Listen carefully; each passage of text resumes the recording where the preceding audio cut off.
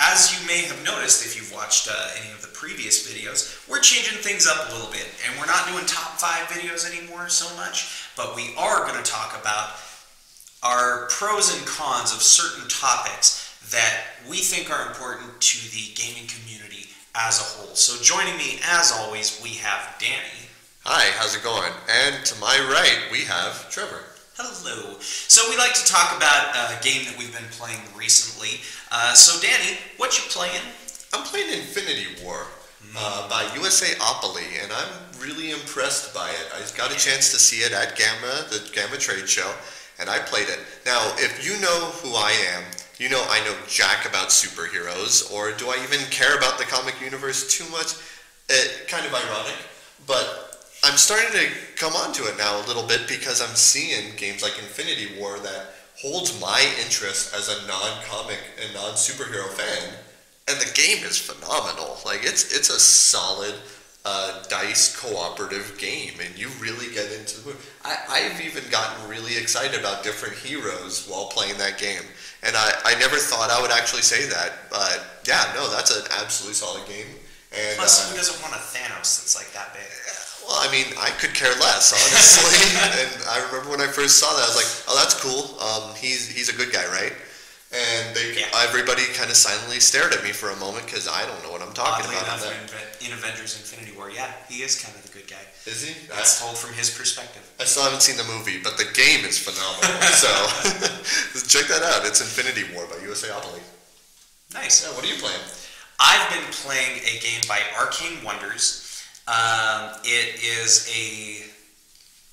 an intellectual property that is very near and dear to my heart, and that is Ruby Combat Ready. So this was a game that, even though Arcane Wonders has been around for a minute, it's also co-produced by Rooster Teeth, the company that makes Ruby, that is RWBY, Ruby.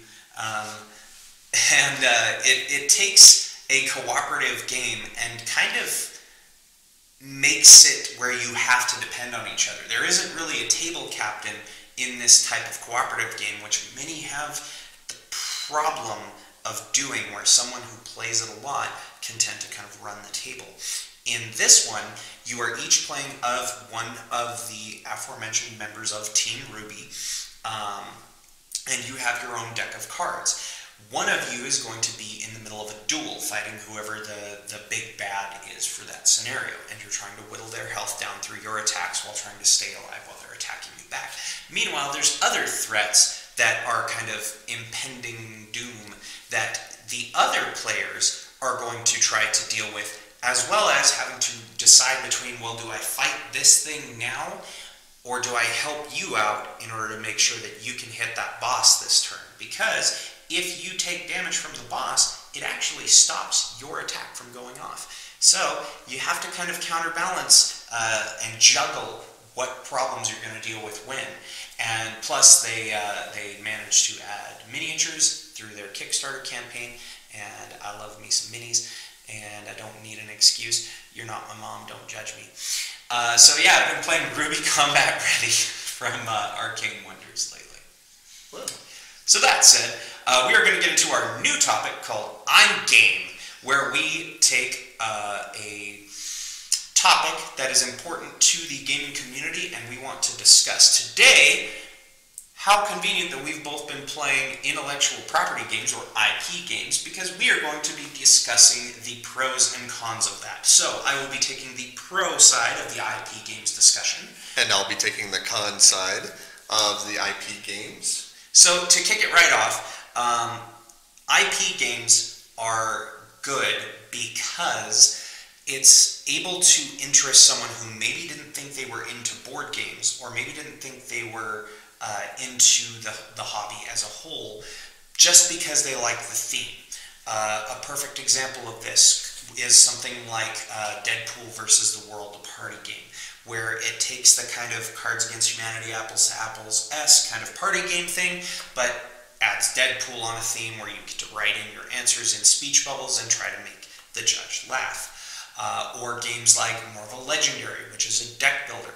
A lot of people look at a deck building game and they think, oh, this must be something like Magic the Gathering. It's another Magic, but But it's not, because there's so many things that you have to deal with, and you get to have superheroes in that theme. It could be something like Scott Pilgrim versus the World, or Scott Pilgrim's Precious Little Card Game, which is based off the Scott Pilgrim versus the World movie and comic, and take a deck builder and totally twist it on its ear, where now it's not just about spending resources, it's also about dealing combat damage. But you have two phases to your turn, where you can use hard work and diligence to buy things, or you can use combat to defeat challenges. So it's really interesting how you can take these themes and put them into a game that maybe you didn't think was up your alley, and can totally open you up to this whole world that you never knew existed. See, I disagree pretty much. I mean, I do agree with the fact that it will bring gamers that like the property into these particularly games. But the problem I have with it is that it's too easy to manipulate the players because of that. For example, like, let's say if you were a fan of Super Mario games. I'm going to pick on USAopoly because they released 2 Super Mario games fairly recently. One is the Level Up, and one is the card game. I forget exactly what it's called, like Power Up, I think.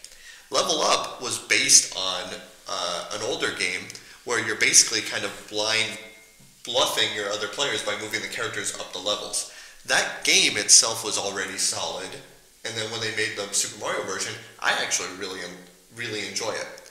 However, the Power Up card game, it's sold in a little box, that wasn't based off of one as far as I know, but that was honestly just a terrible game. I played it a few times, hoping that I'd like it because it was Super Mario. And that's honestly the reason I bought it. I was like, hey, it's Super Mario card game, it's probably really fun. It tricked me into thinking that it was going to be fun. And I was really saddened at the fact that I traded it away as soon as I could, because I thought I was getting a good game out of Super Mario.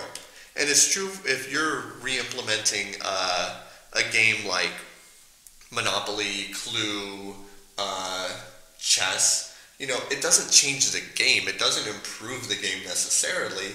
Like, if you like Golden Girls, and you like Monopoly, then great. Golden Girls Monopoly is fantastic for you. But I don't know if that theme is better enhanced by playing Monopoly with Golden Girls, because I don't think that those are two things that relate to each other, even though I like Monopoly. So I will say I do like that their version of Clue is who ate the last piece of cheesecake. That is pretty fantastic. It's not about murder. Yeah, that's pretty hilarious. Yeah. At least not until we can get my favorite, Angela Lansbury series, and then we'll do Clue right. Yeah. But USAopoly, you can have that idea. Yeah, you can have. But that's a perfect example, though. Like they rethemed it to the theme, and it worked. But like a lot of like Harley Davidson Monopoly, that doesn't make sense to me. What is Monopoly and Harley Davidson? I guess they have everybody Monopoly. gets to be the motorcycle piece. Sure. Yeah. Exactly. So that's actually a perfect segue to me. So if you've watched some of our other videos, maybe we've discussed games like Monopoly, and you may have heard me say that Monopoly is not a good game, and that's because that's true. However, they did do something with Monopoly, with an IP that also happens to be Mario, that fixed a lot of the problems. And that is specifically the Mario Kart version of Monopoly. It's Monopoly Gamer Edition Mario Kart, or something to that effect. Yeah. I don't remember the exact ordering of all of the subtitles in there. But you get each of your characters in a plastic colored piece in their cart. They each have special abilities. They each have different things that they can do on their turn. You have different dice you can roll for power-ups, like shells that can stop players from moving or take coins from them. And it took Monopoly and basically made it not Monopoly. Plus, it had the addition of also being an expandable game with a little bit of collectability. So you had the base 4 or 5 characters that came in the game, but then they also released character packs, like Boo or Donkey Kong, that you could get their pack and their character ability card and add them right into the game. And then not only could you play with new characters, but you could even add more players into it. So you could take something that, caps at a certain number of players. Maybe you have 7 in your group and 6 just doesn't work out. and add one extra, have a little bit of fun, and basically play as close as you're going to get to a Mario Kart board game until someone releases something that doesn't have Monopoly in the title. So if a IP like Mario Kart can actually take a terrible game, no offense, and make it good, I think IP kind of speaks for itself in how playable it can make something. Even though, yes, there is going to be some shovelware. There are going to be those games like the Oregon Trail card game, which is a terrible game. It's very difficult to win, but it appeals to you on your nostalgia. However, that's just a bad game that they had to put an even worse theme on to try to sell. Yeah. Sometimes the IP, you look at it with rose-colored glasses and you hope that, hey, because it's this thing I like, I'm going to like it. But is it a good game? Sometimes they do right, sometimes they do wrong. And I've seen that in games that aren't IP games. That's true. That's a good point, because, just because it has an IP doesn't make it a good game or a bad game necessarily. Thankfully, right now, we're in such a great time with games that even if it is an IP, you can apply it to a good game or even make a brand new property or a new game with that property and make it really phenomenal. Like Infinity War, that's a perfect example. That wasn't a game prior to Infinity War. It is Infinity War, and it's a good example. I'm going to use an IP that, it's one of my favorites. I'm going to use Game of Thrones, because I've owned almost every single Game of Thrones board game there is, and most of which were a poor experience. Like, I'll start quickly, like Risk, Game of Thrones Risk. It was just Risk with a Game of Thrones map, but, Risk is a fine game. I don't mind that. That doesn't upset me too bad. There was a small box game from Fantasy Flight Games that was by Reiner Knizia, one of my favorite designers, and I was very disappointed. You were basically building a pyramid, and a lot of times you would end in a tie, or whoever played last, which is almost often the last player, so you're just sorting cards is what you're doing, and that was a terrible game. But then they started improving, like they re-themed Cosmic Encounter, Fantasy Flight did as well, into the Iron Throne, and that's a phenomenal game. That one's fantastic, and that's because it had that good background. I knew it was a Cosmic Encounter version prior to going into it, which is why it got me so much more excited about playing it. But then even like the Game of Thrones board game, which is a super advanced version of Diplomacy, which is already a hard game to play if you're not familiar with games, that took it to a whole new level of complexity, and I enjoyed it a lot, but nobody would ever play it with me. I think I owned it for 4 years and played it once. And so there's a lot of good examples of it. I just bought Game of Thrones Catan because I like Game of Thrones and I like Catan. Whether I will like this, I don't know. I haven't played it yet, so maybe I'll have to do a redaction video depending on whether I like it or not. But that's my general problem with IP games, is because whenever I see something with an IP on it, I always fear that it's probably bad from a gamer standpoint. But like I said, if you like the games originally, you'll probably like this anyway. But it can trick some people, I think. See, now, conversely, I think that there's a lot of really good games out there that could actually benefit from having an IP attached to them. And I've got a couple of examples. Number one, there was a game by Gamelin Games that came out last year. Tiny Epic Quest. Yeah. Yep. And everyone who plays it knows what I'm about to talk about. So in the game, you have your item meeples. You are questing through dungeons as quest cards come up, and when you complete that dungeon, you'll get an item, like a fairy, or a boomerang, or a bow, or a legendary sword, or a legendary shield, or a potion, or a key. And it's the items from The Legend of Zelda. That is all it is. They took the items from Legend of Zelda, put it into this board game, and had we been able to actually get the license to it, I could have seen so many different themes. Instead of the goblins that you're fighting, they could have been bokoblins. They could have been octoroks. You could have put this theme on it and instantly had a bestseller on your hands. Now, the game already sold pretty well. However, if you put Legend of Zelda on it, you will get someone into this game simply because they like Legend of Zelda, like you stated earlier, where you can have a game like chess Or you could have a game like Monopoly, and all of a sudden someone will buy this game that they weren't originally intending to just because they like the Golden Girls, just because they like Mario, just because they like Game of Thrones. Another game that could benefit from having an IP attached to it, and this one, to me, seemed like a bit of a no-brainer, and that was actually with some of the more cooperative games like Pandemic. I think you could have done something like a 28 Days Later, or a Night of the Living Dead, or even a Walking Dead theme on a Pandemic game, and actually made it that much more fun. Now it's not just random color cubes that are spreading throughout the world, that everyone inherently names one the zombie outbreak, because it's Pandemic, and of course the zombie outbreak is one of the diseases. And it's always the black cubes, I don't know why. But you could have made that a Walking Dead thing. You could have had the characters have been characters in the show Walking Dead. Now, I personally don't really care for Walking Dead. I haven't even tried to get into it. I watched one episode, wasn't my cup of tea. However, I know that if you could put a theme on Pandemic, you can instantly get someone into a game that they didn't know that they liked until they had a chance to play it. So having an IP put onto an already good game can sometimes help take a good game and make it great. Another perfect example would be the game Quarriors that came out many, many years ago. It's since been retooled a little bit and became Dice Masters by WizKids.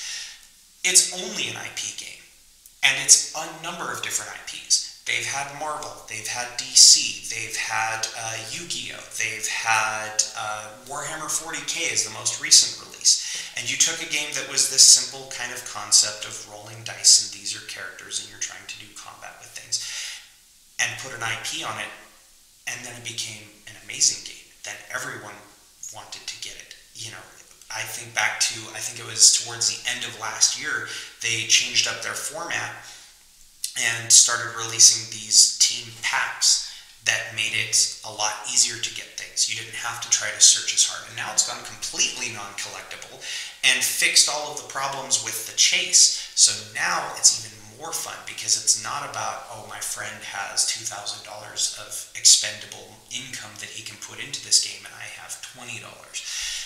Now we each have a level playing field. And it's not necessarily the game itself that makes it fun. It's the idea of I can have Harley Quinn and Spider-Man and a Space Marine and Blue Eyes White Dragon all on the same team together and feel like you have this kind of Saturday morning cartoon mashup fight going on.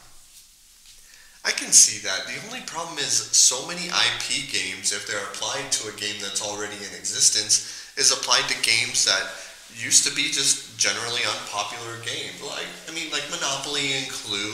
Like, they didn't change enough to the theme that did it. Now, I've been ragging on USAopoly a bit on this, but I want to make up for that because from the other side of it, a good game can lead you into an IP that you end up enjoying, and I have two great examples of that. I love Castle Panic, and USAopoly brought us Star Trek Panic. So I agreed to do some demos, and I showed how to play it. And I figured, well, while I'm here, I might as well check out a couple episodes, so that way I understand a little bit about it. Ever since, I watched the entire original series and all of the movies, and I love Star Trek now. And I never would have done that. And the other example is Firefly, the board game. I played the Firefly board game long before I knew anything about the IP, and I played it, and I was like, this is a nifty game. I'm going to get into this a bit. And I played it more and more, and I was like, well, let's check out what this Firefly thing is, and let's see if it's any good. And ever since, I became a Firefly fan. The only problem is, if you're playing a game, it's like, well, I'm going to play this version of Monopoly. I don't think that does the IP justice, even if it is a good IP.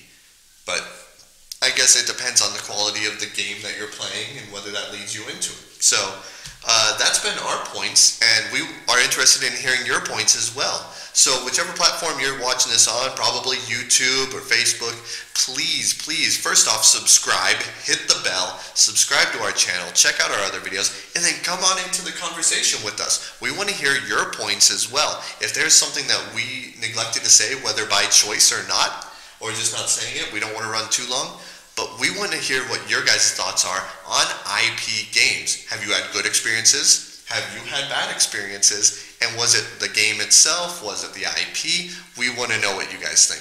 Or even mediocre experiences. And hey, we're not just in video. You can also listen to this in audio format on anywhere that you find your favorite podcasts. You can even go and let us know on your favorite podcast site. What is it that you think that maybe we left out? Maybe you want to expound on some ideas. Maybe you think that Monopoly is bad no matter what theme you put on it. But until the next time, I've been Trevor. And I've been Danny. And we will see you when it's time to talk some more tabletop. Get nerdy with me. Tell me what game that you get on. Is it card or read? What kind of class do you play, girl? In an RPG?